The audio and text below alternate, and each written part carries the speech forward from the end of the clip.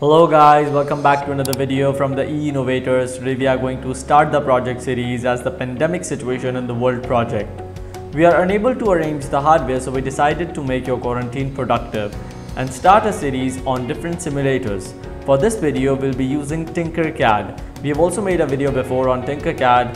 To find that, you guys can click on the link in the description below or on the top right corner I button. The first project we are going to make is a keypad security lock with changeable codes. Firstly, we'll discuss how to interface keypad with Arduino. After that, how to interact with Servo and why we use EEPROM. And at last, we will discuss how to make this project on Tinker CAD. First of all, let's discuss how to program the keypad with Arduino. Let's see the circuit diagram of the keypad 4x4. Means there are 4 rows and 4 columns. You can observe that there are arrays of switches. For instance, if you press switch off 1, this will close the switch between a column and a row. This will allow current to flow between a column pin and a row pin. And in this manner, the Arduino will know which key is being pressed. Now the next step is to download the library for the keypad. To do so, we have to go to the link which has been given in the description below. We have to download the keypad.zip file from there. Let's download the programming of the keypad by downloading the Keypad Library.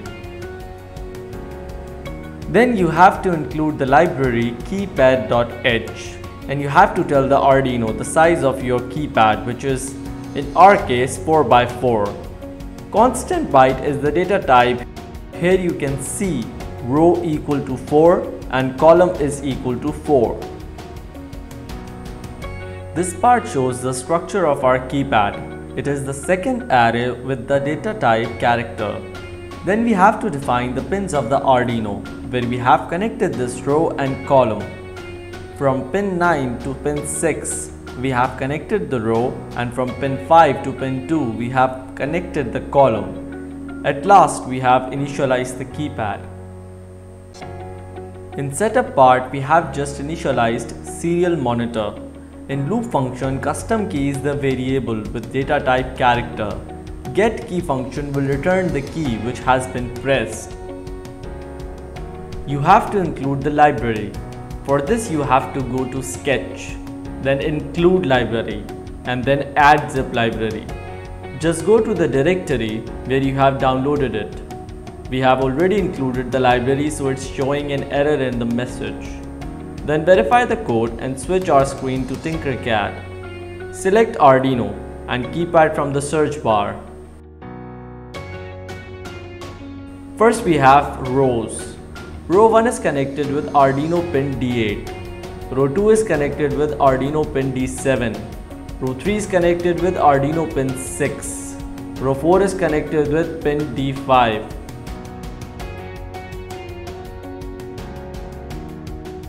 Now we have the column part. Column 1 is connected with D4. Column 2 is connected with D3. Column 3 is connected with pin D2. Column 4 is connected with pin D1. Now you need to upload the code by clicking on the code option on Tinker CAD.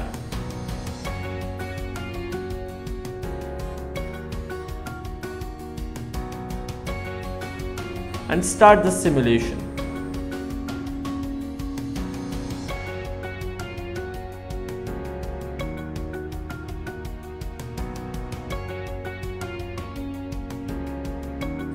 We can see any number we press on our keypad is on the serial monitor.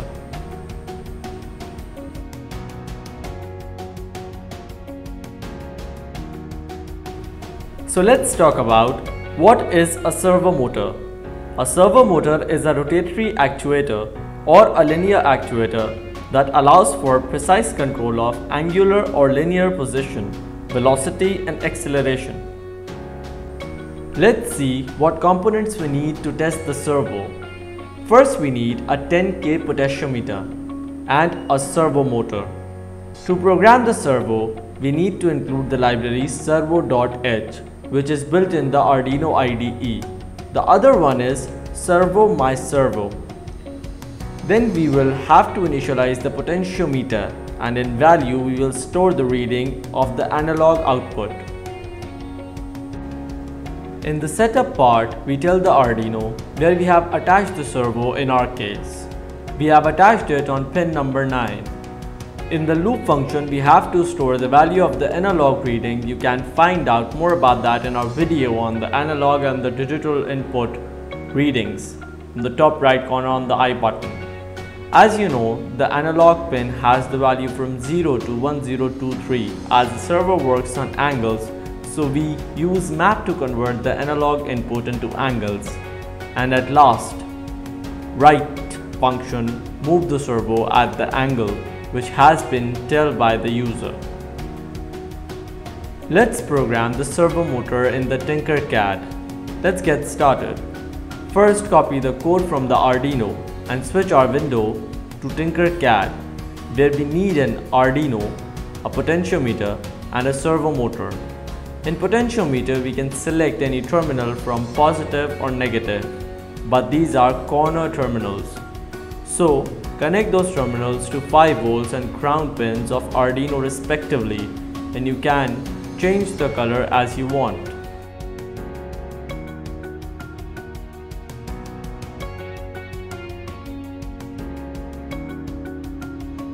Middle of the potentiometer is connected to A0 of the Arduino pin. Connect the ground of servo to ground pin of Arduino and power of servo to 5 volts pin of Arduino.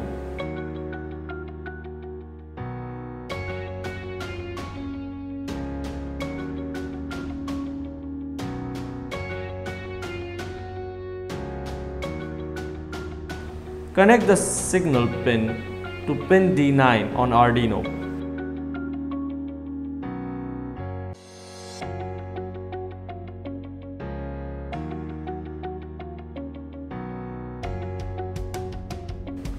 Now paste the code from Arduino, and after simulation you can see whether the servo motor is working or not.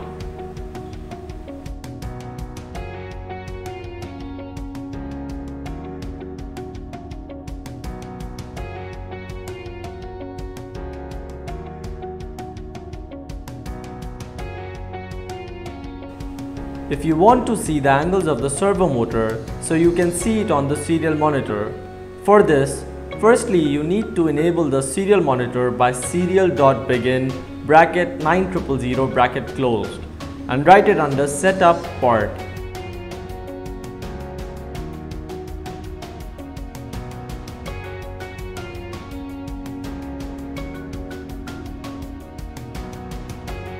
And secondly, you need to write serial.print and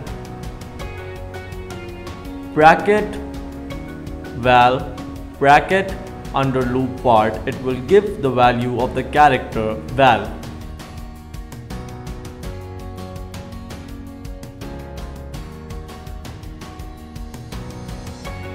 By start simulation, you can see the angle of the servo motor, and by the way, val means value, VAL.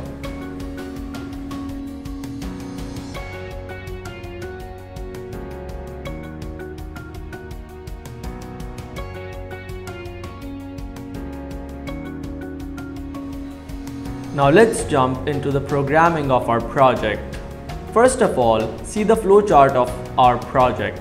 Initialize Arduino with B at the standby mode and ask the user to enter the code. If user press static, so it will ask for a code after reading the code. If the code is correct, so it will open the door and move the servo motor. And if it is not correct, so it will go to the standby mode. If we press the hash again, so it will ask for the code after reading the code. If the code is not correct, so it will go to the standby mode. And if it is correct, so it will ask the user to type new password and retype new password. It will compare the both of the passwords or the codes.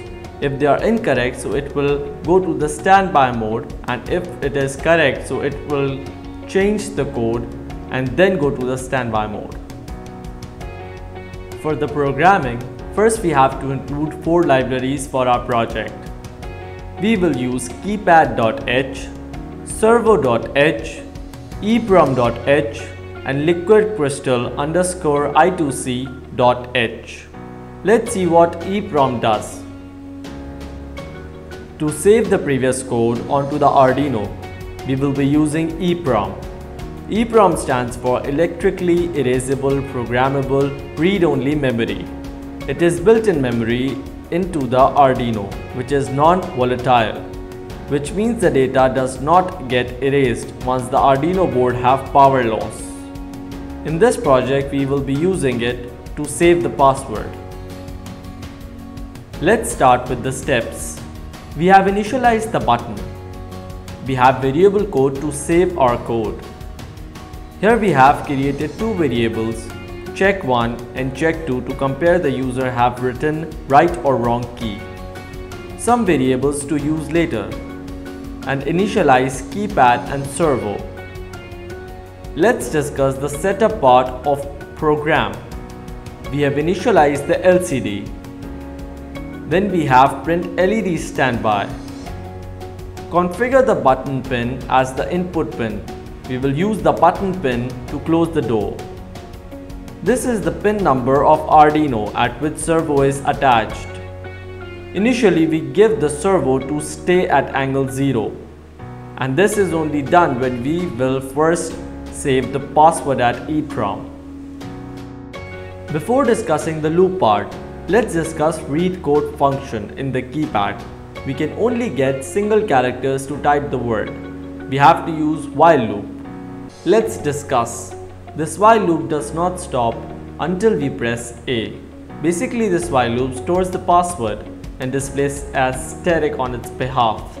And second, if loop, see whether the code section is same or not. If same, it will increment, and if not, it will decrement. Let's discuss the get new code 1 part. Here we are initializing two characters. This part is just to use or for the print command on LCD. This while part has discussed before. Only one thing is added, which is check1, where we store every variable of the password in the form of an array. In get new code 2, we are discussing the same thing with another variable check2. These two variables are used to verify two passwords stored in the keypad. Now we have the open door option. This part belongs to the Servo-Motor. For this part, you can just go according to your will. We are going to make it as simple as possible and print on the LCD welcome and rotate the servo at 90 degrees. Let's move toward the change code part. Here LCD asks for old password. If password is correct, it will enter into this loop, or the if loop. I would be precise on that. Otherwise, it will enter into the else loop, where it will clear the screen and print wrong. In if loop, here we call get new code 1 and get new code 2 for the new password and retype new password. Then it will match the passwords. If both the passwords are equal, then it will send it into the EEPROM. Else it will give output that passwords are not matching. We do not have 16:2 I2C LCD available on TinkerCAD, so we needed to import that. And for that, there is a link in the description below which will direct you towards how you are going to get the I2C LCD on TinkerCAD. At this page, by clicking on Copy and Tinker, you can import your I2C LCD. So here we are getting into the circuit building. In simulation, make sure you must connect with Arduino UNO and also leave this long coding. Only the user code is enabled. By start simulation, we can see the output displaying on our LCD. Here we are just doing the connections we have discussed before. There's nothing different.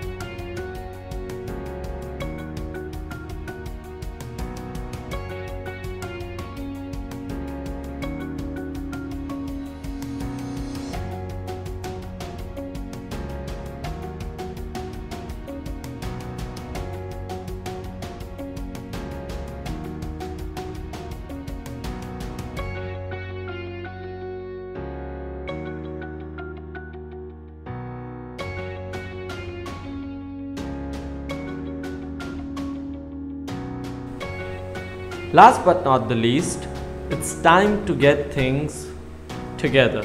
Verify the code. Make sure in the simulation you have Arduino UNO. Paste the Arduino code into the user code part in the TinkerCAD simulation and you're good to go.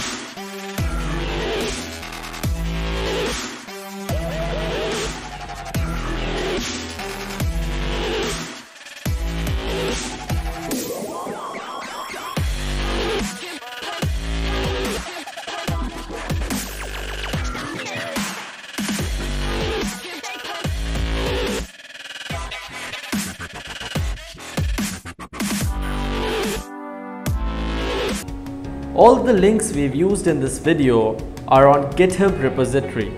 The link is in the description below. Feel free to access and try making this project at your home. So that's it for today guys. I hope you guys liked the video. If you did, please hit the thumbs up and also subscribe our channel to watch our latest uploads as soon as possible. Guys, as you can see, we are doing a lot of effort just for you guys.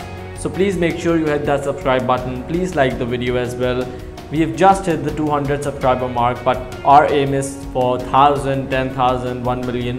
So we need your support. We need your encouragement. So please encourage our hard work. Thanks a lot. See you guys in the next video. Peace out.